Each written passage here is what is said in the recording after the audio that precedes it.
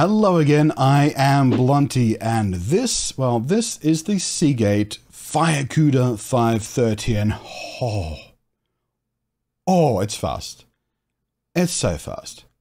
So, for those of you who've been around here for a little while now, you know I like the Seagate drives. I like other companies' drives as well, but I've used a lot of Seagate drives and they've been extremely reliable, so I tend to lean on them when I'm looking for something myself. I've used these in a lot of my builds. Well, not this is new. But I've used Seagate drives in general in a lot of my builds. I've got a couple more drives from Seagate that is for an upcoming video. You don't want to miss that. Those are monstrous things as well. So please do the thing where you subscribe and thumb and then comment and things like that. So you make sure you see my videos in the YouTube algorithm and blah, blah, blah. So some of the Seagate drives I've just purchased for myself with my money. Some I've had sent in for review samples and some by request when I'm doing a specific build. This is a sponsored video, just so we're all up front about exactly what's going on here. And this specific drive, the FireCuda 530, I'm not kidding. It is seriously fast, agonizingly fast, brutally fast, catastrophically fast. I love saying that word. Have you noticed how often I say it in videos? Catastrophic. This is the drive you want for absolute peak performance. If you are a serious, enthusiast PC gamer, or you do a lot with a lot of data, say, for example, you're a content creator moving a lot of data around really quickly, maybe some extremely high bitrate videos, for example. This is the Giga Chad of M.2 drives. If I can just do a little meme for you. Am I memeing right, kids? I know I've got the grey hair and stuff, but, you know, my generation invented memes. Am I doing the Giga Chad right?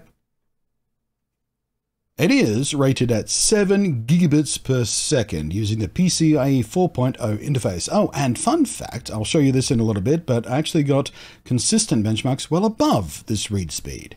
But before we dive deeper on the drive itself, let's have a little talk about Windows 11 and how important this drive is going to be for Windows 11 and gaming on Windows 11. Windows 11 is coming real soon. It's got a few things gamers will enjoy, chief among them, something called direct storage. And a version of this will be backported to Windows 10 as well, if you're not ready or willing to upgrade yet. For those not in the know, direct storage will allow streamlining of how game data in particular gets processed. Using to the fullest advantage the brutally fast bandwidth of drives like the FireCuda here, the direct storage API will let developers have their games massively reduce load times and make things like open world games run very, very smoothly indeed. And it does this by just kind of circumventing the CPU. In most regular games, what happens is, you know, there's data on the drive. The game wants that data sent to the GPU so it can do things with it, like make pretty pictures. So it sends a command, you know, from the CPU down to the drive, say, hey, we need this data. And the drive goes, okay, here's the data, sends it back to the CPU, and the CPU goes, all right, yep, that's the data we needed. Off to the GPU you go and do things. Well, direct storage just lets the GPU talk directly to the storage. So the CPU gets left out of the loop, which reduces latency and timing issues and things like that. So the GPU can suck the data it needs right from the drive, right across the PCI interface, easy peasy. That also has the side benefit of leaving the CPU alone to do other things in the meantime. So instead of doing that middleman talky chat, it can just spend more time doing other things in the game, like, you know, physics and whatnot. So it's not just the performance boost you get from, you know, not having the data have to squirt through a middleman, but also what the middleman can do in the time it used to do, doing that sort of stuff. In any case, it's very clever stuff, and gamers are actually already benefiting from this kind of technology. The PS5 does it, and they made a big deal about it before launch about how smart this thing was. And yes, the Xbox Series X can do it as well. Unfortunately, Windows 11 and direct storage with it are still not quite here at the time of this recording, so I can't demo it for you, but I did want to point out that it's going to be a huge beneficial thing to have very, very fast drives in your gaming rig. But even without that feature active yet, there are still all the other usual benefits you get from having a very, very fast drive. Now on paper, the PCIe Gen 4x4 interface absolutely maxes out at a little past the 7,000 megabits per second that this is rated at. But given normal operating overheads for all practical purposes in the real world, you can consider this pretty much as screamingly fast as you'll be able to get right now. Seagate even hooked me up with the biggest version they have, fully 4 big fat terabytes of space. They also come in a more moderate 500 gigabyte model, a 1 terabyte model, and a 2 terabyte flavor, of course, as well. There's even a model with a heatsink if you need that, and the heatsink is even designed by some of the best in the business, EKWB.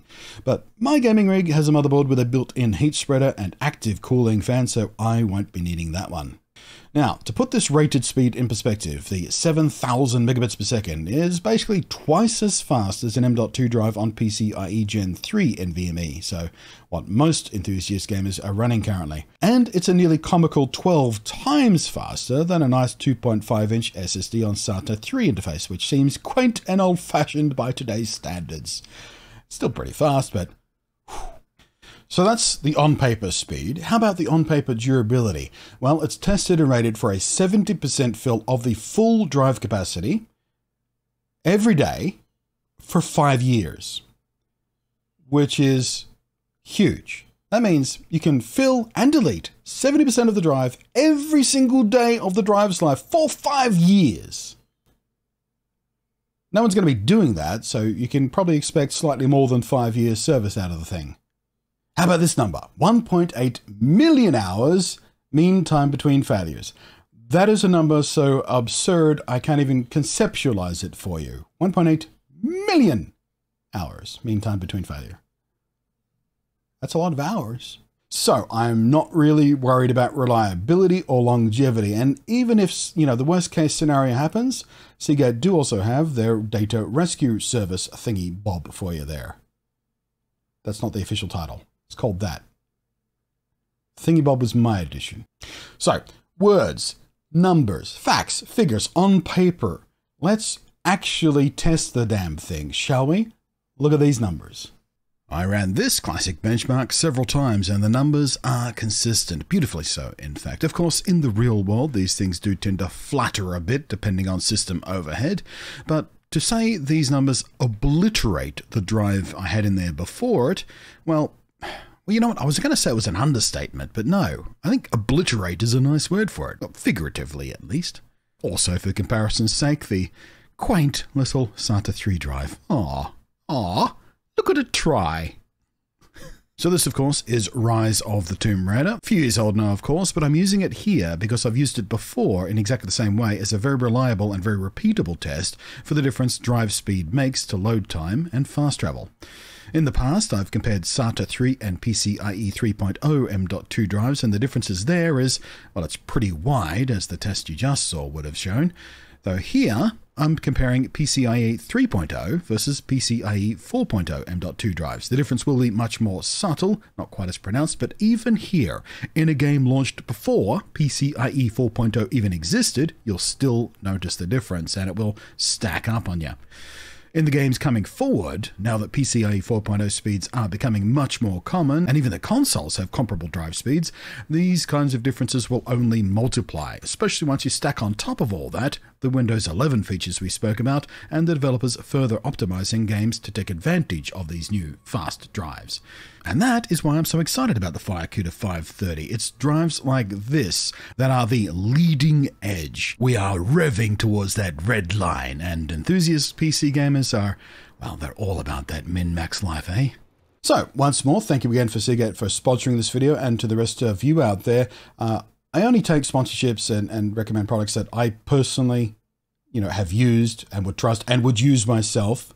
So, I'm more than happy to tell a brand to bugger off if it's some piece of crap, even though I could really use the money. And to further that fact, this thing is now my primary game install drive on my main gaming rig.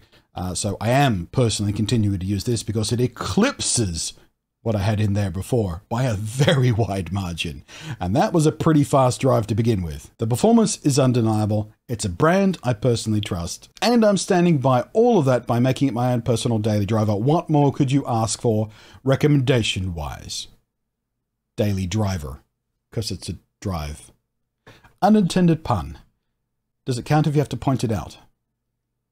So thanks again to Seagate, and congratulations on their engineers. You did a tip-top job there. To the rest of you, thank you for watching this video and making it to the end. And a special thank you, of course, to the patrons scrolling up above, whose above and beyond support is wonderful. Thank you so much for that. I am Blunty. Thank you for watching, and I will catch you next time.